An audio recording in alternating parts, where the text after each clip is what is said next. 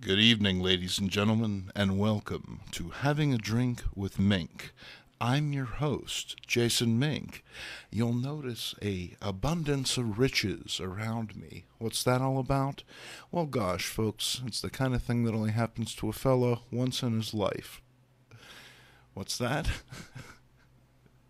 For shame. Don't say such things. Do you kiss your mother with that mouth? My God. As far as it goes, it's my 50th birthday, and I figured I'd spend it with my favorite people in this whole wide world, the old guys who like old comics. Cheers to you, my friends. From behind Fort Present. Very excited to be back here. My friends really came through as far as it goes. In these troubling times, gosh, it's kind of hard to get together. You know, you can't all go down to the local restaurant, go out to a bar or anything like that. But thanks to the miracle of modern technology, I can share a little bit of this birthday magic and a little bit of this drink with you. Now, like I said, it's my 50th birthday. I don't have a cake. I had attempted to put some candles in my drink. It didn't work out so well, but we're not going to dwell on failures. No, no, no. We're going to move right forward. We're going to go right into this first package. And what do we have? It's something from Yeet. Ladies and gentlemen, that's right. If you're not yeeting, folks, what are you doing? Yeet is the official publication of the Old Guys Who Like Old Comics Network. Issue 36 features work from myself, Eric Luna Salazar, Mike Jones, Tom Morzeszowski, William Mesner Loebs, and a new story by Mike Barron.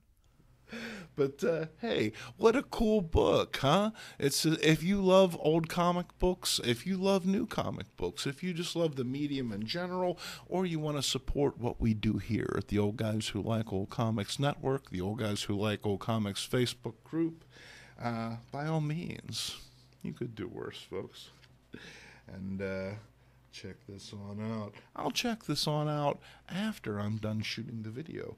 Gosh knows, because there is an awful lot more to get to. Like I said, it's my 50th birthday. Here's a gift from my kid. There it is. Daddy Man. That's right, folks. I've always wanted to be an action figure. And, considering I'm 50 years old, this is more of an inaction figure, but it certainly fits the bill. Gosh knows. Thank you, sweetheart, for making this wonderful representation of me, Daddy Man. What's next? Okay, we got a mysterious package here.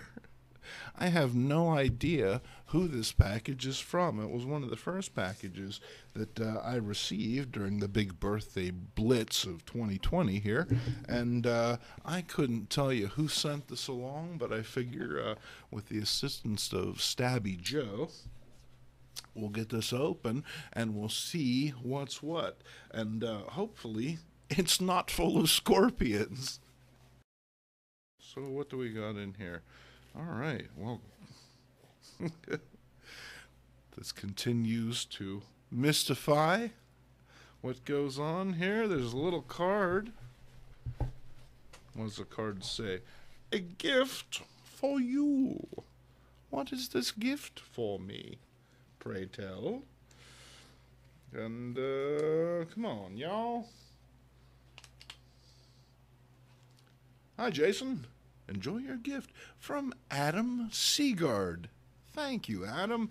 I was privileged enough to meet Adam a couple months back at the Great Lakes Comic Con. It was great to meet him and hang out with him, and I hope that I get to see him again this coming year. Gosh, things are crazy with all this all of the events that are happening in the world today, gosh knows, but hopefully I'll be able to see Adam and all of you at the Great Lakes Comic Con next year. So what do we got in here? What's going on? What is it? Hey, it's a flick! We've got The Light of Light, featuring Casey Affleck and Anna Pinowski. Her world is a deadly place. As is mine, folks, as is mine. And I'm tremendously relieved that this isn't full of scorpions. Thank you so much, Adam. I truly appreciate it. What is next? All right. This is a gift from my good buddy. Oh, sorry, I bumped the microphone. How unprofessional of me. I'll have a drink to reprimand myself. This next gift is from one of my best friends, David Edwards. Gosh, I've known Dave for a good long time. Dave and I have had some fantastic adventures. In fact, one of the earliest having a drink with Minks is Mink Drinks the Big Easy. If you follow the link below, you'll be able to check that one out. One of my all-time favorite episodes. What goes on inside the box, folks? What could it be? Hey! Fantastic! This is something that all of you old guys who like old comics should be able to appreciate.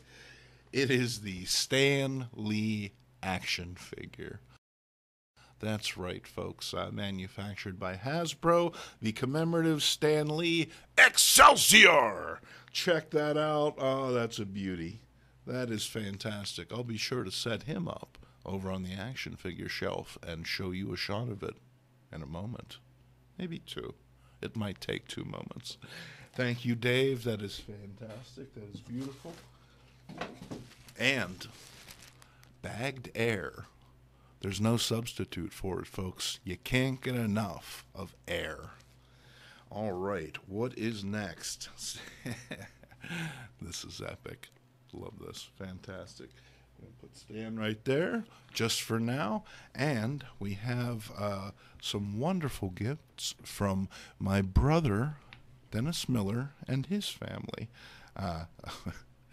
Thor right here. Well, Thor was a gift to me, from me. And, hey, I'm a cheap date.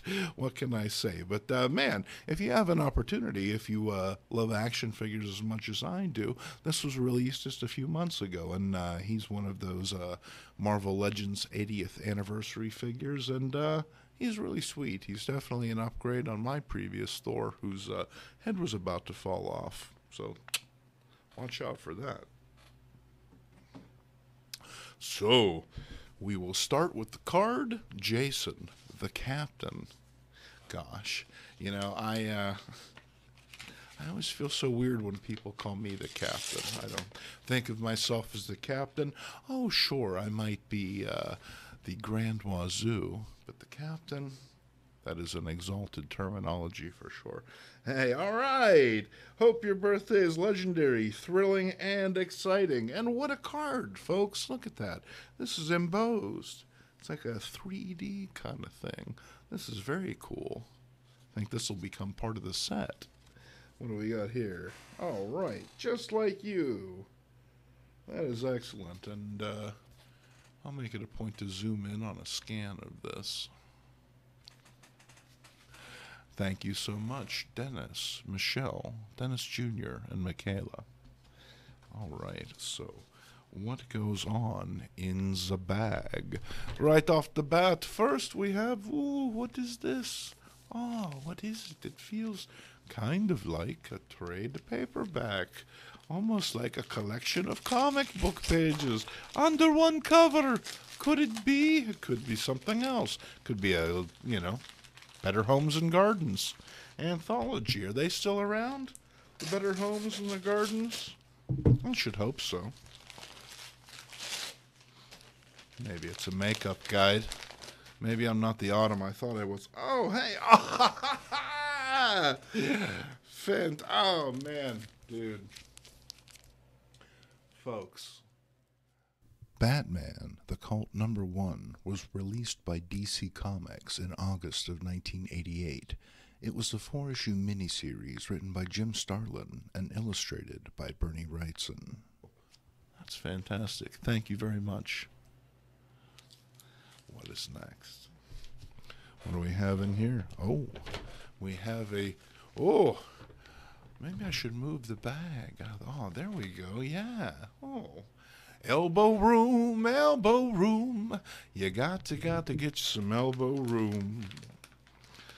My 70s kids will remember that. We have what appears to be a vessel. Could it be a nuclear vessel? What do we got here? Looks pretty good. Hey! Oh, wow, man. Paging Anthony Albez. What can you say, folks? Look at that. Beautiful Betty tumbler. Now, I'm not sure who the artist is. It's certainly evocative of the great Archie artists of the past. It has a very sort of a Dan DeCarlo sort of feel. It could be Dan. It could be someone evoking his work. But check that out. It is Betty from the Toon Tumblers series, 2012, Archie Comics. So, man, that's fantastic. I'm over the moon. I am over the moon. Thank you so much, guys. What next? And what could this be? Feels compelling. What do we got going on here? Whoa. Oh, man. Oh, wow. It's some kind of fantastic... It's like a Hawaiian shirt, funky Hawaiian shirt. And this is John Buscema artwork, ladies and gentlemen. That's the Black Widow.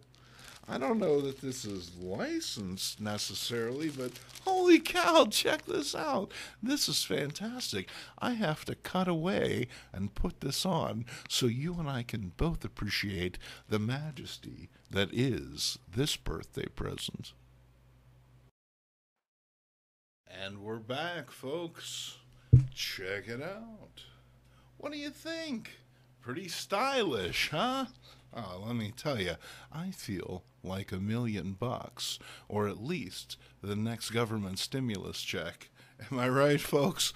Come on, y'all. No, actually, this is fantastic. My brother had picked up a couple shirts like this, but this one is remarkable. It contains artwork from a number of different comics. I get like a very 60s, 70s feel from it. There's definitely at least one Buscema panel on here, as well as other stuff that might be from smaller publishers. But gosh, this is great. This is the nicest shirt I own. Thank you so much, Dennis. I'm over the moon. I can't wait until things open up again and I can go outside and show the world. Finally, there's another present here. Now, I believe my brother had said that this one isn't necessarily comic book related, but I figure, hey, you're here, I'm here. You saw it. You know, you might want to know what it is. And gosh knows what it is it's a mini rice cooker, ladies and gentlemen. You know, when you're a 50-year-old bachelor like me, 50-year-old born again, 3, 2, 1.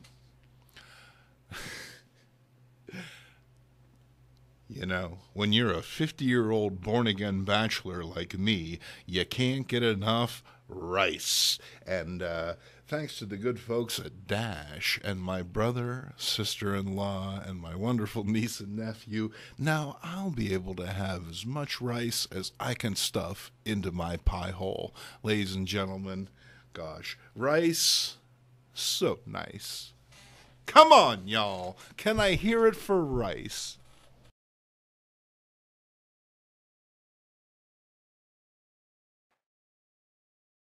So, what's in the package? Let's start off with some classics illustrated. All right, we have The Pathfinder by James Fenimore Cooper. Perhaps James's best work. Maybe I'm biased. We have the Lorna Doone there, R.D. Blackmore. Looks more like Lorna Doode to me, but hey, it's 2020, right? Who am I to say? We got King of the Khyber Rifles by Talbot Mundy. I don't really know that that's necessarily a name as much as a bad Scrabble hand. That joke was stolen from an old episode of Mystery Science Theater, so cheers to you guys.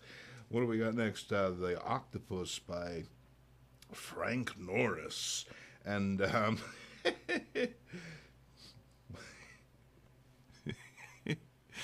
The Octopus by Frank Norris. And wrapping up the Classics Illustrated, a true classic in every sense of the word, we have Mary Shelley's Frankenstein. And this book was, sure, it's a little beaten up, it's a little crispy, it smells a little basement-y. Taste that on my tongue, actually, but the price couldn't be beat. So brought those home, put them in the archive. Maybe I'll press them under a heavy book for a while. Good as new. Who would ever know? Next up, we have some awesome gold key Star Treks, and gosh, these are just pure eye candy, aren't they? I love these. I can't get enough of these. What next? Oh, speaking of eye candy, I've always been interested, but I never seem to find affordable copies of. I'll try that again. 3, 2, 1. Speaking of eye candy, I've always been interested in, but can never find affordable copies of Dr. Solar, Man of the Atom. But I found these 3 books here. They were less than $1 a piece, and that'll give me the opportunity to check out the good doctor, see what he's all about, and gosh knows, the covers alone, you know, those are phenomenal. They might go up on the old wall there. I think it's time for a new batch of comics on the old wall, don't you? Next up, we got some Archie. All right, we're actually going to hit the mother load of Archies here. Archie number 178, and there, Pop's Malt Shop. We got a Jughead, TV-based Jughead. Then we have Laugh, number 178 from January of 1966. Unless you think this is 12 cents, you'd be wrong, folks. This is clearly the manufacturer's upgraded price here. It goes right over top of the comics code. This is $1, and you better cough up. Gosh knows, you don't want the Archie Mafia on your tail. And I noticed that this one is actually from the same culprit, but someone thought that they'd be able to get it off. You can't. When you get a little sticker, a little piece of tape or something on your comic book cover, it lives there forever. Accept it. Trust me, you cannot pull that stuff off. Just go with it, folks. Go with the flow. We have some real nice Archie covers now. I was happy to pick these up. These are in real great condition. Some real lovely Archie comics. We have a Pep number 206, and this features Ronnie in a bikini. And not only that, we have the other 3 girls. We have Betty, Midge, and Josie in gorilla costumes. I'm sure that's someone's fetish out there, or if it wasn't before, it is now. What next? All right.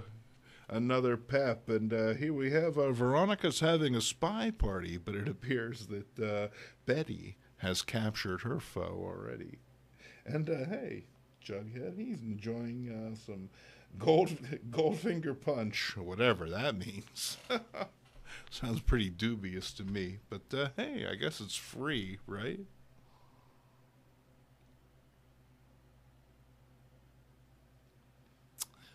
Oh yeah. Next up, here's an upgrade of a book that I already had coverless, but gosh, for $4 it was well worth it. This is Laugh Comics number 162 with a wonderful Veronica Bikini Beach cover. Well worth it. And the story inside, pretty good as well. Oh no! What have I done? What have I done? That's no way to treat your comic books, folks. No way to treat my comic books. At any rate. Oh God! Oh God! Oh God! It's all going so wrong! You know who I blame? I blame my sister Dee Dee.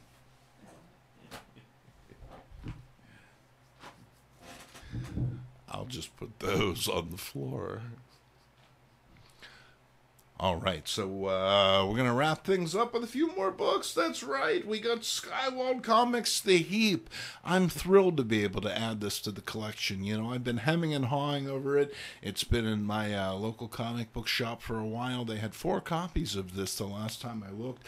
When I went today, there was only 1 copy left, and I figured, hey, I owed it to you, the viewer, to have a copy to review on an upcoming Halloween Comics for Breakfast. We got Skywald's The Heap. I'm pretty stoked, that's for sure. And next up, all right, special collector's edition of Tippy Teen. And hey, I'm a special collector, gosh. And finally, if you're a longtime viewer of the channel, you know that I'm a big collector of the Marvel Tales. I realized a few years back I'd never be able to afford a collection of Amazing Spider-Man way beyond my price range, but Marvel Tales, a book that was ubiquitous when I was growing up, well, that seemed like an affordable goal, and I've been pecking away at it for a good long time. I'm real close now. I'm within probably 20 books of finishing my run. So here we have Marvel Tales number 9. That's right. And that's a real cool book. What do we got going on here? It's one of Marvel's mightiest masterpieces, lest you had any doubt. And this reprints Amazing Spider-Man 14. Wow! Wait till you see the Green Goblin. And in addition to that, we have the mighty Thor battling the sister... the mighty Thor battling his sister, Sandow. I didn't realize it when I was pulling it out of the back issue bin, but we also have the Strange Tales reprint, the most bombastic battle in the annals of comicdom. Annals? Yeah, it's annals. It's the Human Torch facing the Submariner. So, yeah, this is really cool, and it's in great condition. I'm very excited to be able to add this to the Marvel Tales collection. We'll actually do a recap video real soon. I'll show you where we are as far as it goes. Maybe talk about some of my favorite covers. There's a lot to say about those Marvel Tales. Even though they're reprints, they occupy a very interesting place and time as far as historical books go, and, you know, they were poo-pooed a lot back in the day, but these days, poo-poo, it powers our cars, doesn't it? Well, I'd like to thank you for joining us on this very special 50th birthday edition of Having a Drink with Mink. I'm your host, the very special 50th edition Mink. My mask isn't here, but you may have noticed advertisements for the Old Guys Who Like Old Comics face masks. Now you can stay safe in style with the Old Guys Who Like Old Comics breathing mask, available in black or white. My name is Jason Mink. I'd like to thank my brother, Dennis Miller, my best friend, David Edwards, Adam Seagard, Mike Jones, and you, the viewer, and you, everyone who's thanked me and given me the birthday props on the Old Guys Who Like Old Comics Facebook page and the Old Guys Who Like Old Comics YouTube page. We do it for you here, and we're looking forward to doing it for another 50 years. So thank you for joining us, and I'll see you next time on Having a Drink with Mink.